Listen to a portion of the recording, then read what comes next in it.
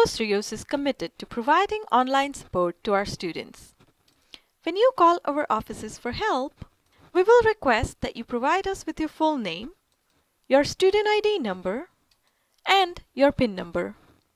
Once we have securely verified your identity, we can provide you the assistance you need.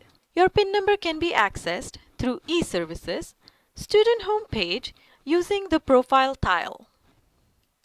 Now click on Generate PIN tab. You can create, change, or delete your PIN by simply entering, updating, or removing the PIN on this page. Thank you.